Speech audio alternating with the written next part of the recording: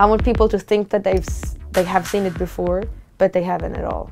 That's one of my things that I really like doing with my art, is to attract people that maybe not attracted to this style from the beginning. It's like I always use the double meaning. I could be naked, I paint black on my teeth, for example. So it's like, you think I'm sexy, but you also think I'm disgusting at the same time. I'm from Sweden. In my village, it's 3 houses, and then it's just like woods, forest. My parents, they were kind of like the green wave hippies moving out to the countryside. Yeah, I felt alone, of course, and different. I was always dreaming of moving to the big cities. I always like dreamt of being a diva. But then my dad was he's very into music. He had this like big selection of like vinyls. He had one like Run-D.M.C record, and I was like, that was the best. Like, I loved it.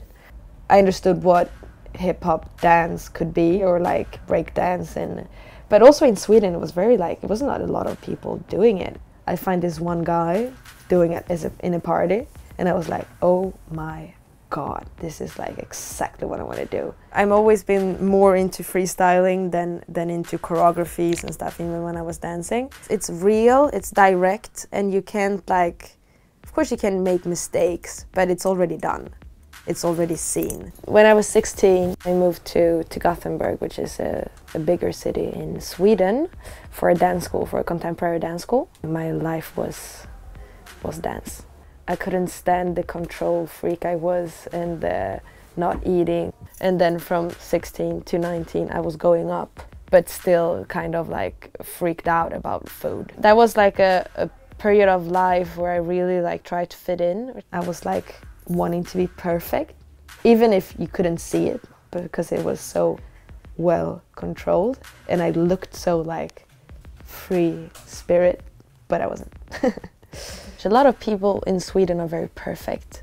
They have perfect skin, they have perfect bodies. Everybody looked so beautiful, and I felt so weird. Like, I mean, I don't feel I'm ugly, but I just felt so like super stiff in between all these like perfect, relaxed styled people. And I started also to go in therapy. I was like having panic attacks, and like I was really in a bad moment of life.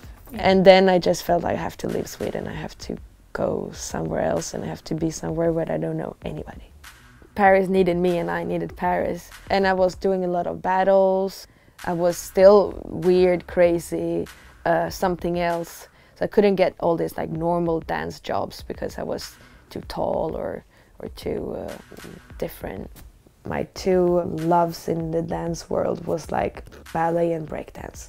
Very feminine and very like masculine in a way. Even in my style, I always have those 2 sides very strong. In my own style, I really like when I can do anything in it.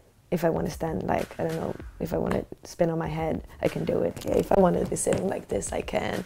I'm wearing then just bouquet earrings, and then this kind of like robe. It's what I'm living in for the moment. It's like my fetish thing. I love it. It's so comfortable. It feels like I'm at home all the time, even if I'm not. This one, it's my mother's. I like from her young years when she was married to a Yugoslavian boy. It stands like illegal all over it. Yeah, I just feel like everything is censored. Everybody like, you're legal, and now soon everybody gonna be illegal. I really like this dress. It's old cabaret dress, and I think it's funny because it's open like between the legs, so it's kind of like ghetto in a way, but still very like sophisticated and well made. The best way of wearing heels, it's probably with sports socks inside, because then it's so much more comfortable. And then beautiful fake diamonds. 2008 or something, I met what is now my performing art group, House of Drama. The thing is with Paris is that the people that are outsiders or different, they are at least 100%. They don't do it for fashion, they don't do it for fun, they do it because they cannot be anything else than who they are. So the people that I found here is like real people, I don't know, real freaks. But then in the everyday life, I mean, it's not very easy. The other day they stopped with their scooter and there's like, your pussy stinks. And I was like, thank you very much. And just like reacting directly, so they field that they cannot continue in, but still with as positive vibe as I can. You have to be a beginner to be something. I know from experience that when you're very new at something, it's like the curiosity and the improvisation, and it's so like in the now, in the present, so it becomes like magic.